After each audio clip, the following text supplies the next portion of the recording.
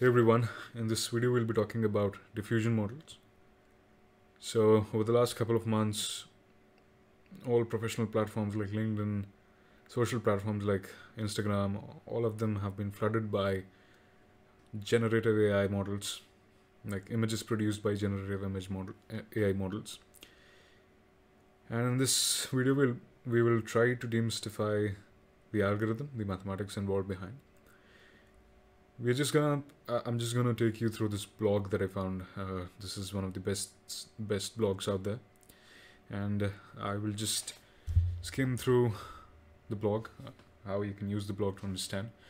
We won't be referencing the research paper itself, but I think this video and this blog would be enough to make it clear how you're generating such wonderful images from just a few lines of text prompt. So the basic idea behind Stable Diffusion and diffusion models is that you have an image, you start with an image, and at every time step t, you try to add some noise, some Gaussian noise to the image.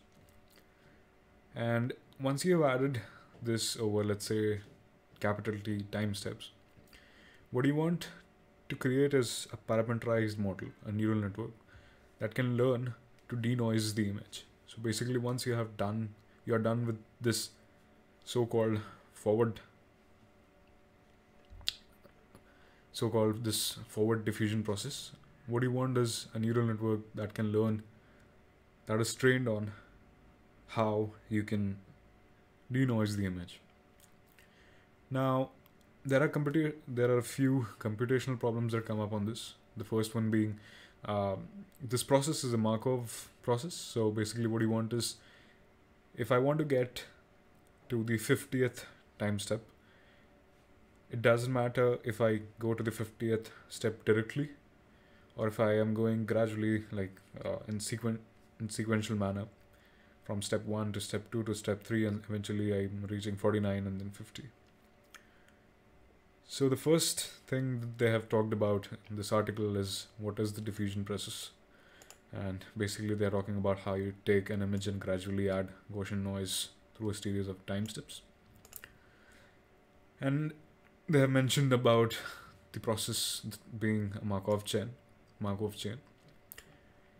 And once you're done with that, they have talked about, because the process is a Markov chain and we want to make it less computationally costly, what they want to do is they want to reparameterize the sampling equation that they have so that you can directly reach to the time step that you desire.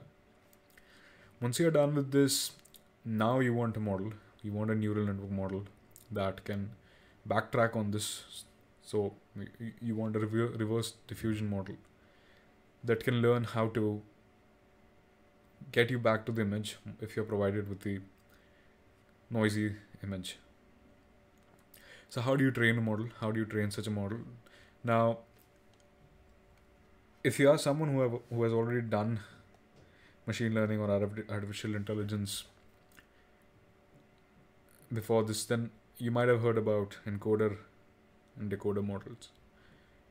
So you might have heard about autoencoders, variational autoencoders. So the principle is similar to that.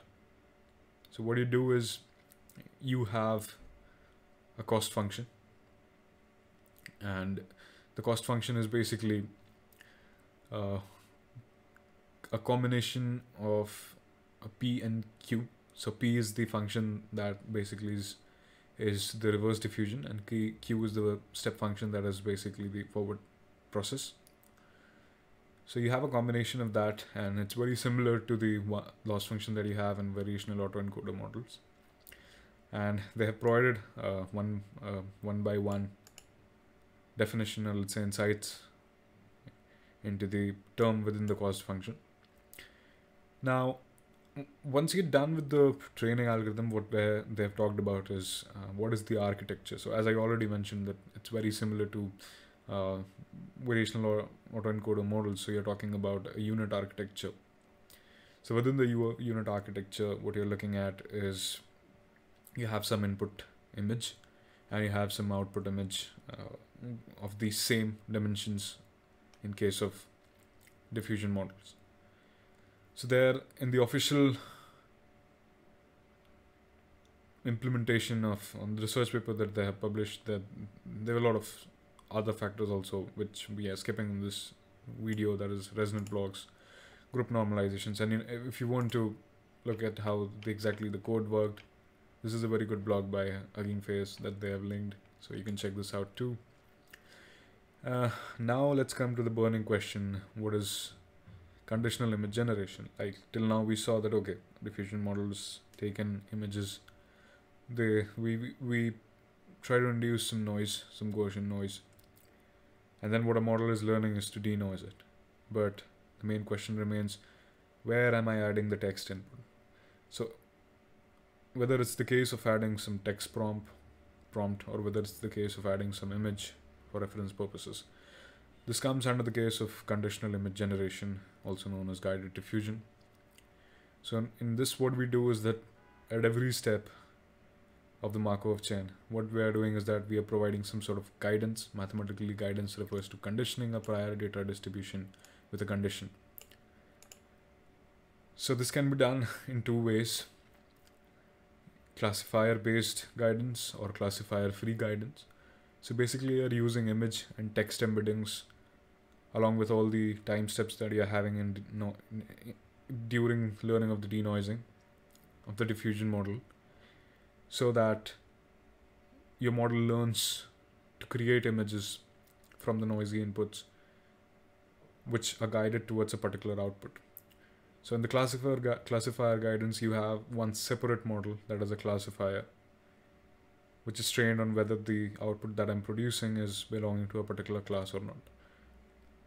But the other one, the classifier guidance method, this has some advantages. Classifier free guidance method, it uses only a single model and it simplifies guidance when conditioning on information that is difficult to predict with a classifier, such as text embeddings. And it's worthy to note that Imagen, the one by Google, the generative model by Google, highly relies on classifier free methods. Now you might be asking that I have heard the term stable diffusion models. So we have seen about diffusion models, we have already seen that how we can guide them, but now we want to look at what is the meaning of stable diffusion. So if you look at the algorithm and the architecture and the training complexity of these equations that we saw right now, they can be very computationally costly. So we need to have a different way, an efficient way to scale up these models. So basically in stable diffusion, what we do is, instead of applying the diffusion on a higher dimensional input, what we do is we create a smaller latent space and the rest of the architecture remains the same. So this was the summary of diffusion, the beautiful diffusion model that is creating so many nice outputs out there, that has taken the internet by the storm. So basically you're starting with an image, you're trying to noise it, you're using Gaussian samples. It is using a Markov chain, and using that we have the chance to make it mathematically more efficient, because we know that directly reaching to any particular timestamp is a possibility instead of going gradually in sequence. Once you have done that, we talked about the training algorithm. What is the cost function that we want to train upon?